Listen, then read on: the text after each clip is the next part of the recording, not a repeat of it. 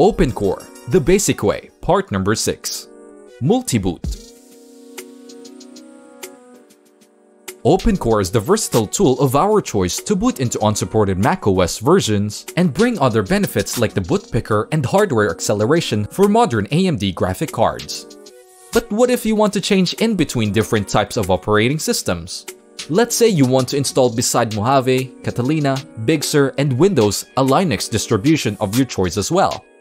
Your Mac Pro can handle all of these operating systems, and it's always better to run them natively on your hardware. Regarding to the other episodes of this series, you learned how to install OpenCore already, and we assume you have one of Martin Lo's packages already up and running. For this episode, I start from scratch macOS 10.14.6 installation with OpenCore 0.6.4, and I have downloaded Catalina, Big Sur, Manjaro Linux, and Windows 10 already. As usual, I used my flashed 4.1 Mac Pro equipped with Sapphire RX 580, 16GB of RAM.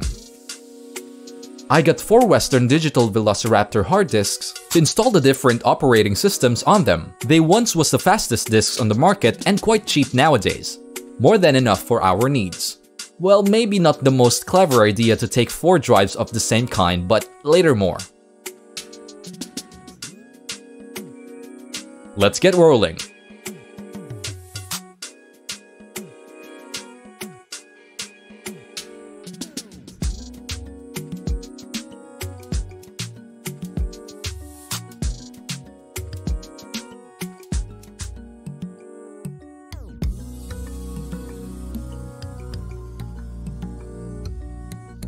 We boot into Mojave, open the disk utility, and rename every drive in Catalina,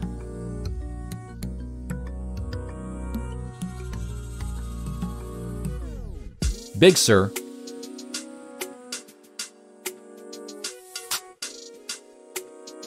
Linux,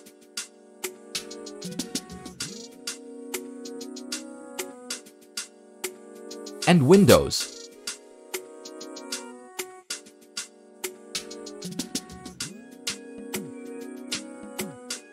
Only Steve Jobs knows why they appear different on the desktop.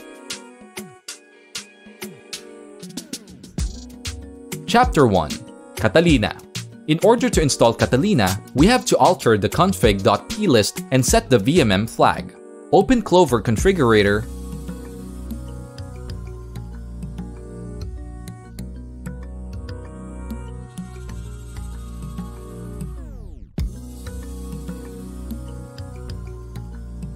mount the EFI partition of your OC install drive,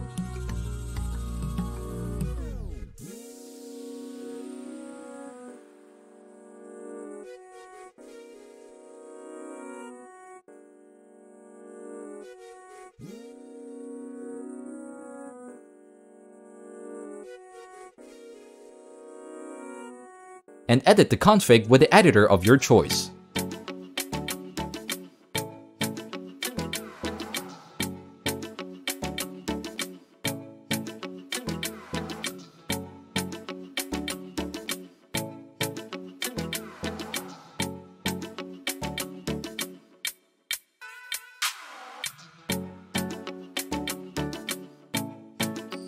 Find the Emulate section and replace the below CPU ID 1 mask string with the above CPU ID 1 data.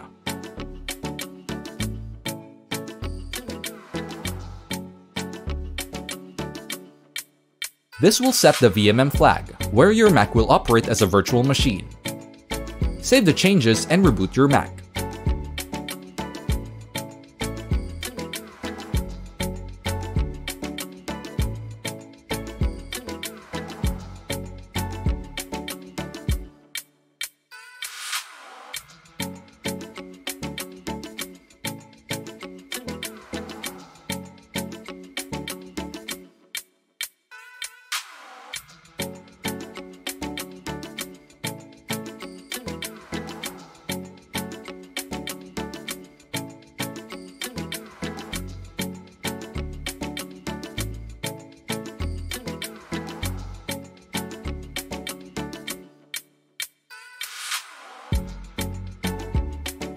Install Catalina,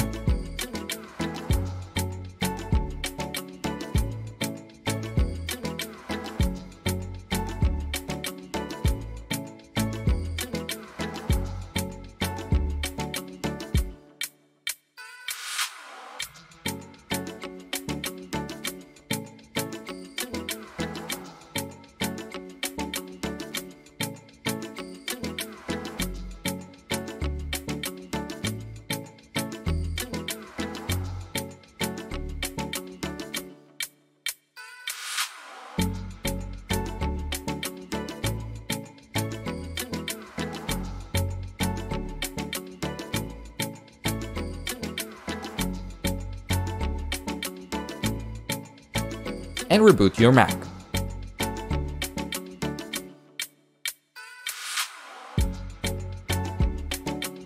The boot picker will show the Mojave installation, the recovery partition, and the same with Catalina. Boot back to Mojave.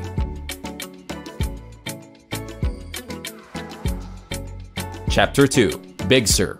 Back in Mojave, we find a shadow copy of Catalina as a new partition appear, Catalina data.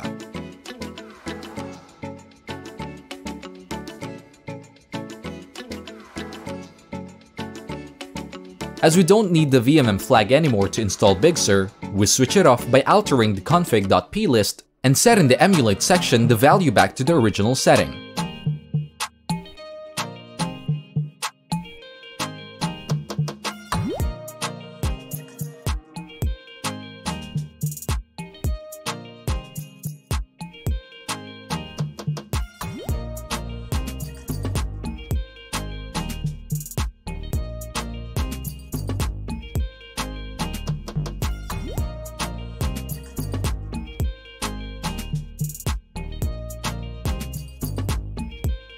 Just by replacing the letter C with an A under CPU1 mask.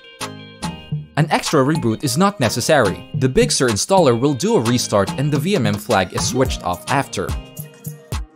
Save the changes and proceed with the Big Sur installation.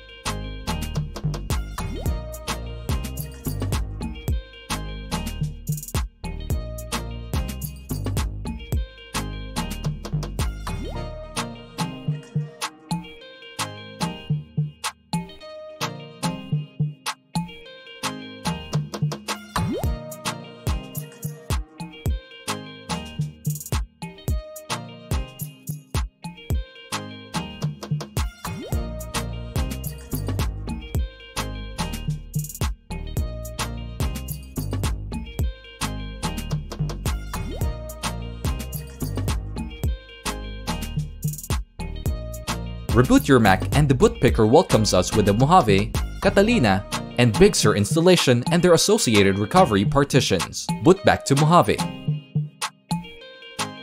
Chapter 3. Linux. Once again, we notice another change. Mojave reports an incompatible disk. This is not an issue but the Big Sur installation. Just close the reminder and the disk on the desktop are now Mojave. The shadow copy of Big Sur, Catalina, and his shadow copy and update which belongs to Big Sur.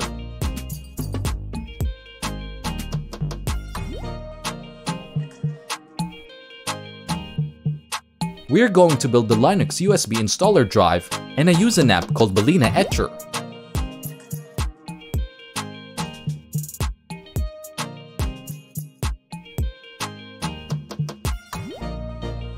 Oh, time to plug in a USB drive.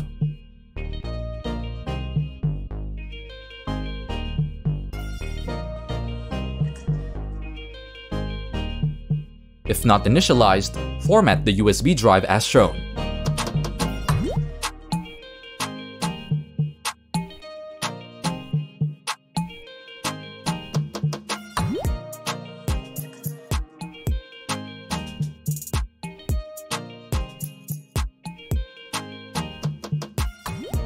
Select your desired Linux distribution, choose the USB drive and flash the content of the ISO to the USB drive. The USB installer might not be readable by macOS, just ignore the reminder.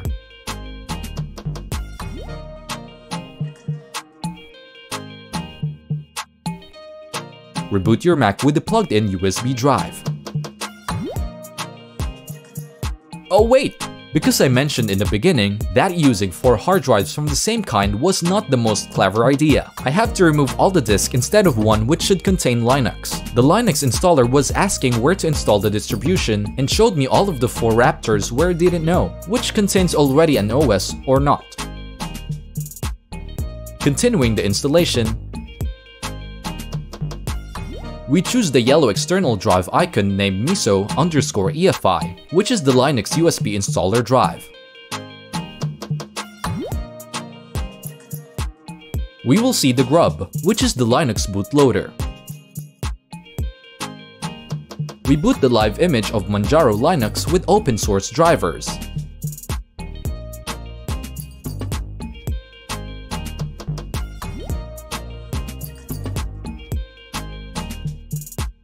Choose the Install Manjaro icon and proceed with the installation.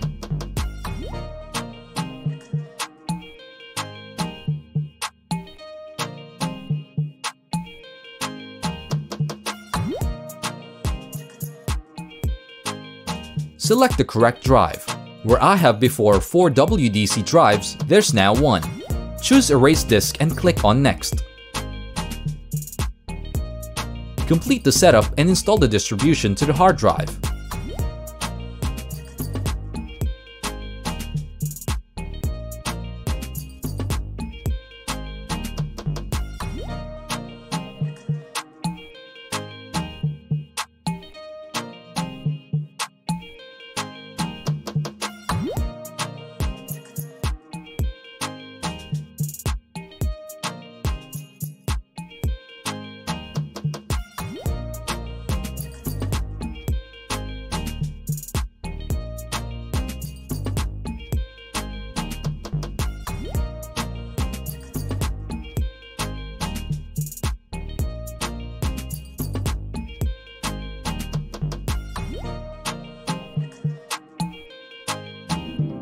In a magic moment, hidden from your eyes, it happened that all of the 4 Velociraptor disks suddenly sliding back into their slots. The next reboot brings us to the almost complete boot picker. 3 macOS partitions and 1 with no name which contains Manjaro Linux.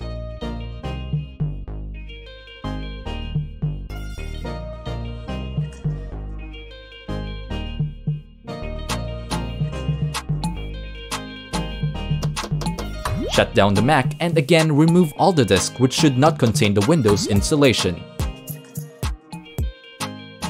Plug in a USB drive which contains the Windows installer. Chapter 4. Windows. Boot up your Mac and choose the yellow external disk icon named Windows.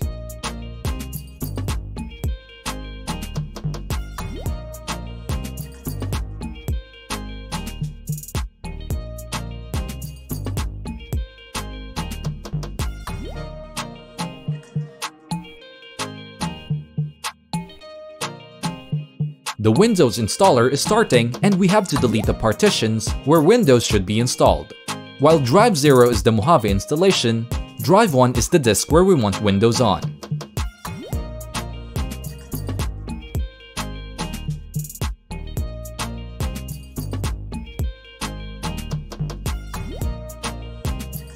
Proceed the Windows installation. Refer to episode number 4 for details. Sliding back all of the hard drives, and you're able to choose at boot which operating system you want to start. I hope you liked the new episode and we maybe earn a thumbs up. Don't miss the next episode by subscribing to my channel. Thanks for watching!